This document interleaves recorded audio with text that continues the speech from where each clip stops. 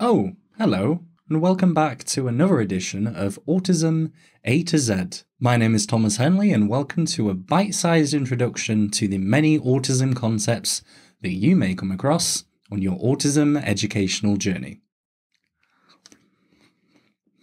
There's a lot of worries that I have about eating a banana on here. I'm sure someone out there is going to superimpose something very inappropriate onto that banana picture.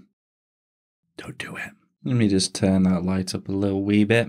Today's video topic is Avoidant Restrictive Food Intake Disorder, or more commonly known as ARFID. Children with ARFID tend to show either little or no interest in food and are characterized as being extremely selective eaters. As per the article from Megan Neff at Neurodivergent Insights, she characterized 3 different forms or 3 different reasons to why someone might develop ARFID. The more common one that's talked about is the aversive form of ARFID, meaning that it's very fear-based, related to past experiences which may have been uncomfortable with a certain food or certain type of food group, and it's generally related to the thoughts of eating something and a general feeling of fear when confronted with a certain type of food or a certain selection of foods, like chicken and salmonella. There's a lot of things that are out there which warn us about, make sure that you cook your chicken right, and, it's important that they are out there, but for some people,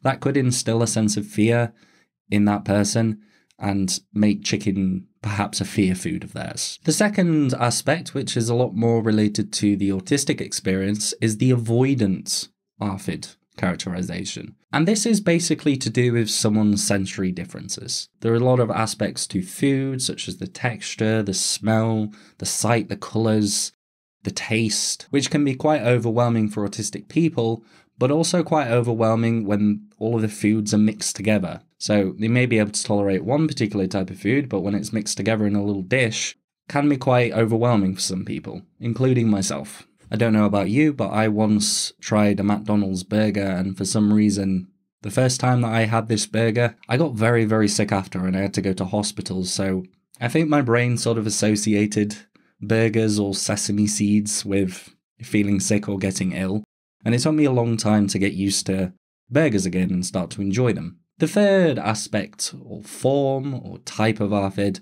would be the restrictive aspect of it, meaning that someone has little to no interest in actually eating food, meaning that they don't particularly feel that hungry and they don't want to eat. You can imagine that there's a lot of things related to autism, such as interoception, which I am going to go into, which can impact someone's desire to eat. I think whilst I give my own personal experiences with certain food groups, it's important to highlight that ARFID is only a thing that is diagnosed when it's an issue.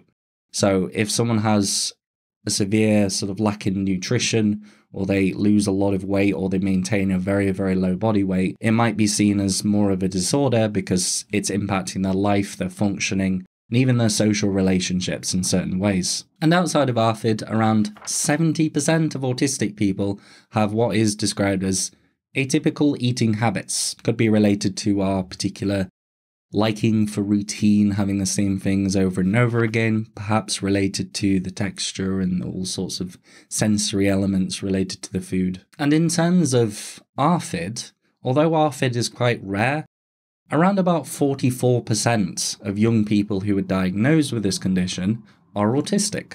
So there's a pretty large crossover there if you consider the fact that autistic people are a very small minority of the population. For myself, when it comes to food, the things that I enjoy, I used to have a few problem foods, particularly mushrooms, tomatoes, eggs at one point even, that I couldn't eat, but it never really got in the way of me achieving my proper nutrition. Basically, I forced myself to eat these fear foods, these things that I didn't particularly like due to the flavour or the taste, and over time I found that with certain things, particularly eggs and mushrooms, after I ate them and sort of didn't experience ill effects from them, I believe that my brain sort of got accustomed to it, sort of habituated to it to a certain degree, and eating those foods then on actually became something that I enjoyed. There are, of course, some other factors which tie autism to ARFID, particularly difficulties with interoception. Interoception, if you don't know what it is, it's basically a dulled sense of your bodily needs. So you're not as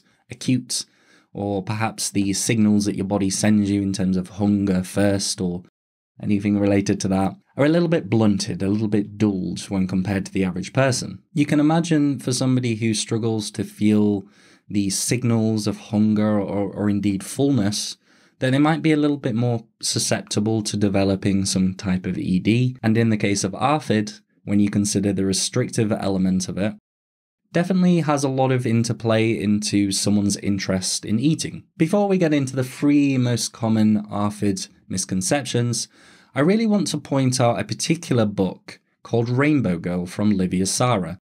Livia was actually on a podcast of mine at one point to discuss autism and eating disorders, and it was a really informative episode. And of course, if you're enjoying this so far, this series, please make sure to like and subscribe and push your boy up in the algorithm. So let's get into the 3 top misconceptions about ARFID. Number 1, ARFID only occurs during childhood.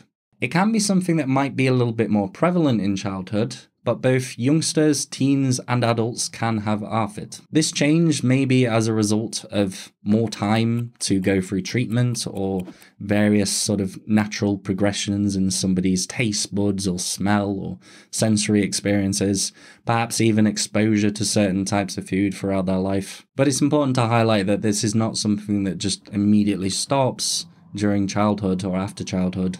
It's something that can persist far on into someone's life. Number 2, ARFID is an eating disorder, but it's not always a result, or it's not always done in order to lose weight. An important stipulation of this particular ED is that it's not always related to someone's body shape or body weight and their particular perceptions of them. And ARFID can occur alongside another one of these eating disorders, alongside other different mental health related conditions. Number 3, ARFID individuals are just extreme picky eaters, and they're just trying to be annoying.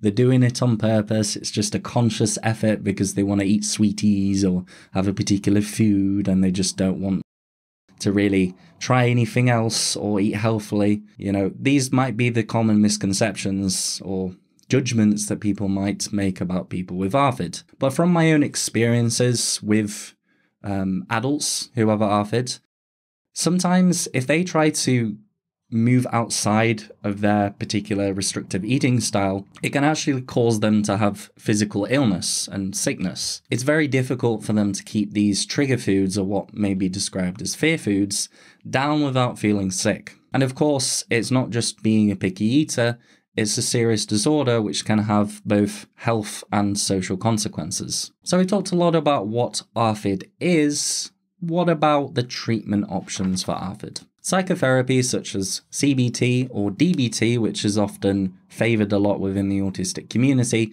and even exposure therapy has been used to treat ARFID. They usually use a mixture of mental visualization, writing, and verbal discussions of the different aspects of exposure. I think there's some important notes to be made here.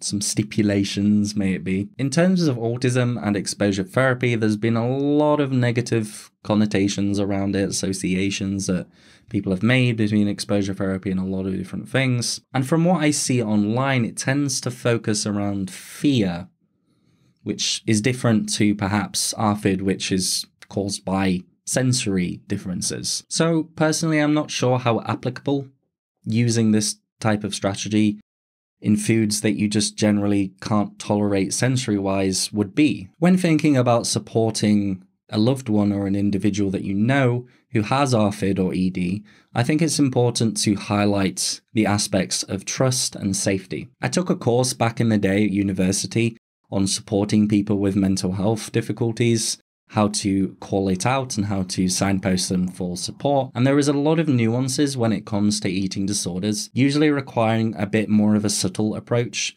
as opposed to calling it out. But if you're in doubt of anything which we have discussed today, I highly recommend checking in with a registered GP, doctor, psychotherapist who will be able to clear up a lot of the aspects that we've talked about today. And if you've enjoyed this, I highly recommend checking out this video.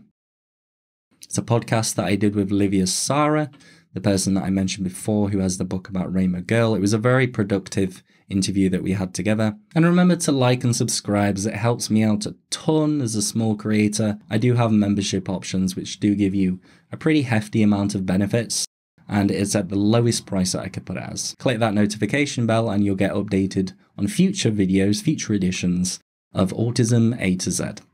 See you later.